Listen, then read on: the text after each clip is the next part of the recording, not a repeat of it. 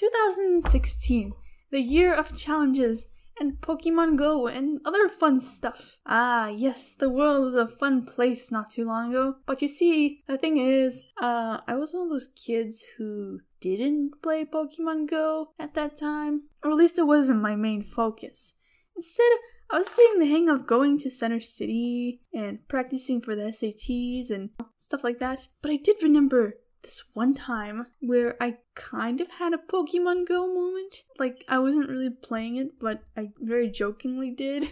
You see, earlier that year, I had signed up to do an internship at this Philadelphia organization program group thing. Yes, I called it a thing. Just get excited thinking about it. Anyway, I signed off on the paper that I would prefer to have an internship that was not actually located in Center City. One hot June or July summer day, I got this email from this one company. I don't really know if I'm allowed to say their name here, so I'll just make up a name. I think I'll call them July Aircrafts. Way to suit the Pokemon theme.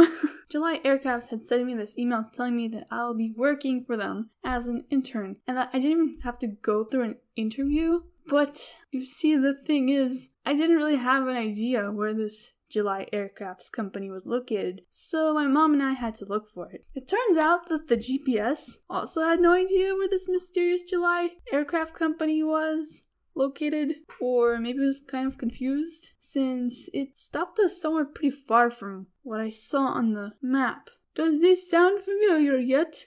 The GPS had told us that we had to stop at the location that it took us to, and from there on, just kind of walk. You know, like, that's kind of weird. I mean, there's a road right there. I mean, why can't we drive it? I mean, we have a car. We could use the road in the car and do the thing. So, kind of weird, but okay, yeah, we'll do that. Anyway, my mom and I walked for miles in what was like the really hot sun. Look, I don't like warm weather, and I don't like hot weather even more. Like, I prefer to be cold. I'm that kind of person. At some point, we stopped when we found some trees to get some shade in. Oh hey, these acorns look kind of cute. Let's pick them. Okay, great idea. Yeah, let's pick some acorns, or acorn-looking shaped things. I think that's what it's called. So there I was, walking to the promised land. I began to see a large building. This looks like my internship location. You have arrived at your destination. Wait, what? That's it? We're here? You're not gonna tell us, like, what else to do?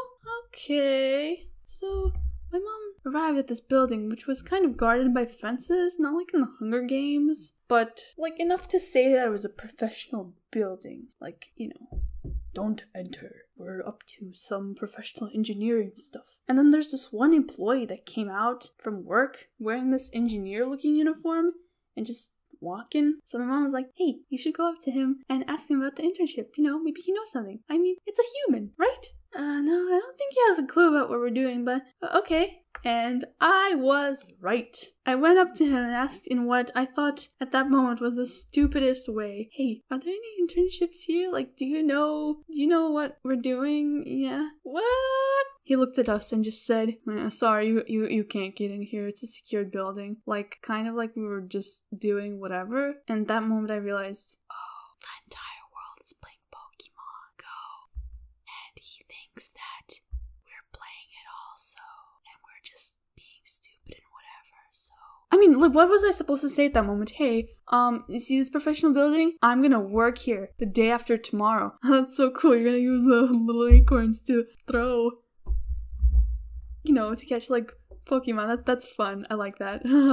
I mean, at that moment, I was kind of serious, and I was one of those people who was like, those kids playing that dumb game, getting into trouble, how dare they? Ugh, so not smart. So you can imagine how angry I was. Let's just say I was feeling a little bit, well, I was feeling salty, okay? That's the feeling I was feeling. It was lots of salt particles, you know, because I was hot and I was getting nowhere and, you know, I wasn't being taken seriously. I mean, he did have a good sense of humor, but I guess I didn't. So I walked angrily.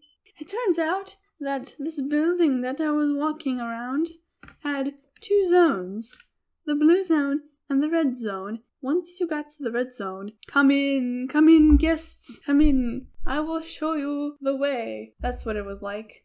But, man, that day was something. The day that I was mistaken for playing Pokemon. And that's my story. I hope you enjoyed it. I know I did.